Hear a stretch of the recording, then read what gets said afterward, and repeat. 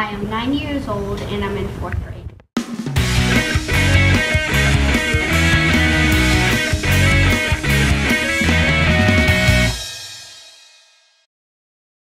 I am inspired by my cousin Lily since she does really good drawings. They look really realistic.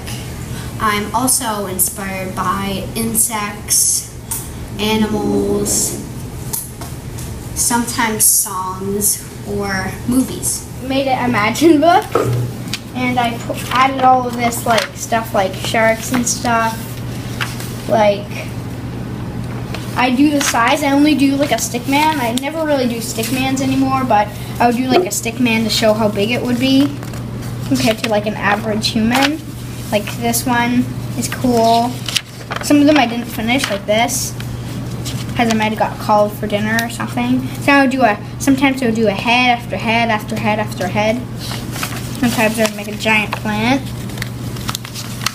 Sometimes I would make a seed with hands and stuff. But this one has 2 heads, and it has body armor and stuff.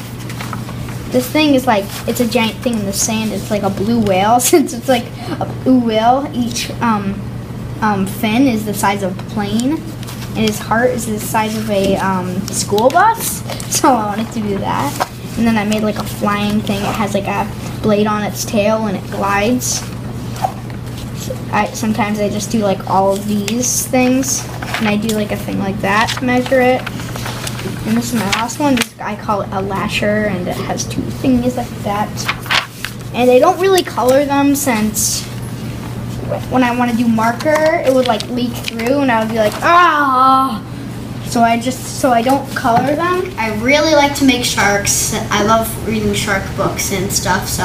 And a lot of pictures in shark books really make me want to make them. I did start making books when I was 6, and I made a book with words, and I wrote it about Bigfoot versus Mothman, and I did all that, and my auntie actually put it in a real book, so it would be real and a hardcover thing, and I thought it was really cool.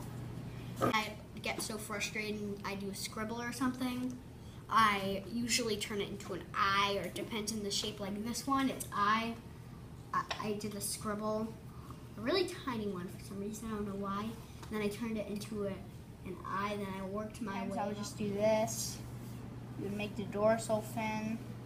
Then you could make the mouth. Sometimes it just looks like a weird fish, and sometimes you just want to flip it over and see what it looks like. But for this one, I like the looks of it. You could make a really big fin. You always want to make, if you're going to make a fin or something, it matching, so it wouldn't look weird. I read a lot of science books, so I know what to draw, but sometimes I just draw something not as good. Like this, I didn't do enough room for that, so I just make it into another head.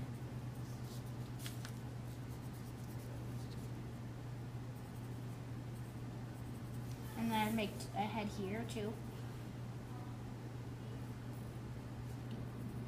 And then a bunch of teeth, and then in the bottom row I'll do something like this. And the gills. Then its name, you would do a name right here. For example, cheese.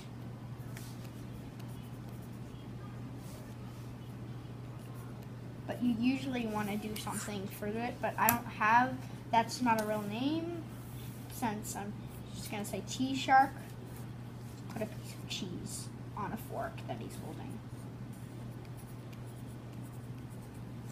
Okay, that's a picture.